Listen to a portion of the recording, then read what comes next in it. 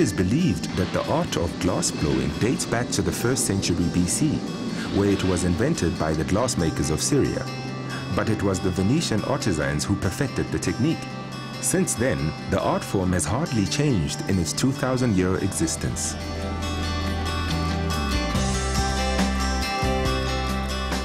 From the coast of Europe to the mountains of Africa, it is here in Swaziland that we find Ngwenya Glass, Africa's first glass-blowing factory.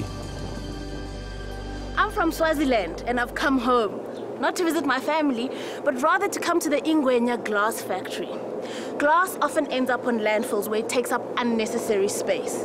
But here at Ngwenya, they see glass as a useful resource, recycling what usually ends up on dump sites into beautiful works of art.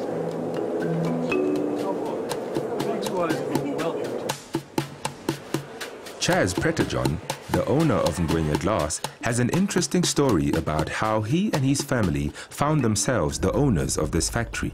Chaz, how is it that you and your family became owners of Ngwenya Glass? My parents inherited a 17-foot-long dining room table. They decided they would like to put something down the center. And they found some of these little glass elephants. And they got about halfway down and then realized that they couldn't get any more. The factory's closed. So I said to my dad, let's go and have a look. We got here to find a really derelict factory, but we were just so enthralled with what we saw and the product, and we thought, wow, this might be an opportunity. And so next thing we knew, we owned a glass factory in Swaziland. You're running a very sustainable business. How is it that you managed to have as low an impact on the environment as possible?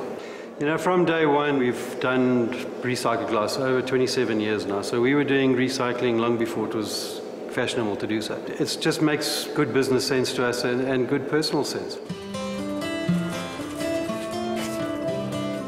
Every single one of the products made in this factory is made from 100% recycled glass. Glass is one of the very few products that can be completely recycled again and again without losing strength, purity, or quality.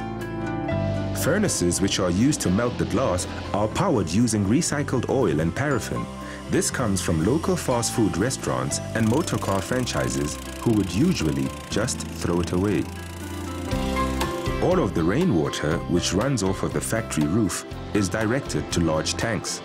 These tanks can store up to 50,000 liters, which is used throughout the factory. Rather than using local indigenous trees, wood from invasive trees is used to make their molds.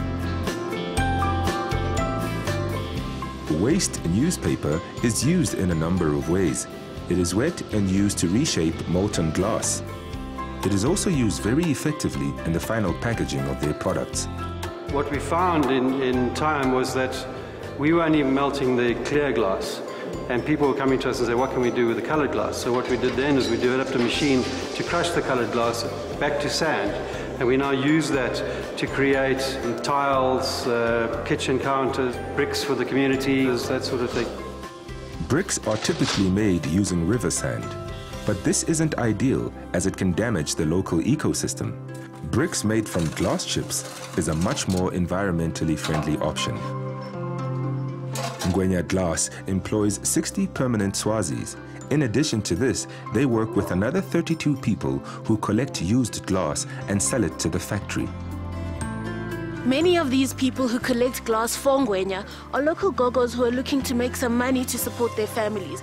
Ugogo Tembega is one of the ladies who makes a living by supplying Ngwenya with glass. Ugogo, uthandzani ngalo msebenzi? Ukwendelani? Angendela impilo uma ngiyaphila. Angiceli umuntu, angebeli umuntu, ngihlala phansi nje. Thola imali ngijabulise empilweni yami uma kude ngicela kuye.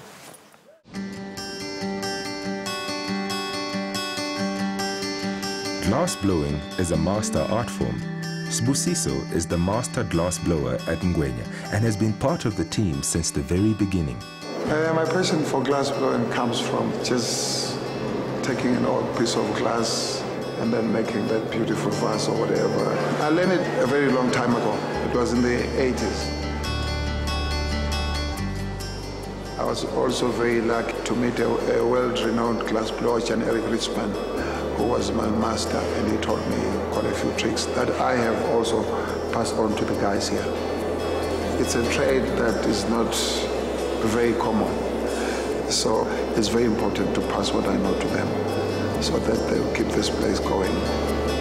These beautiful wine glasses are now headed for South Africa, where they'll end up in Woolworths stores. Woolworths sources glassware from all over the world, but are particularly proud of their glassware from Ngwenya. Makegu Mabunda from Woolworths is very proud to work with Ngwenya as they share the same sustainability values. How long has Woolworths sold products that are supplied by Ngwenya Glass? Well, we've been working with Ngwenya Glass for just over 10 years, but in the last 2 years, we saw an opportunity to extend the range into our Studio W offering. As an organization, sustainability is one of our core values, and we saw it fitting to partner with Ngwenya Glass because they are very sustainable in how they do their business practices, and also the fact that it's local. It was just a win-win situation. Our plan is to expand on the current Studio W offering and also introduce the different shape wine glass and the champagne fleet. Since its rebirth, Ngwenya Glass has been an inspiring success story and an environmentalist's dream. Here's to them making a difference for many more years to come, one glass at a time.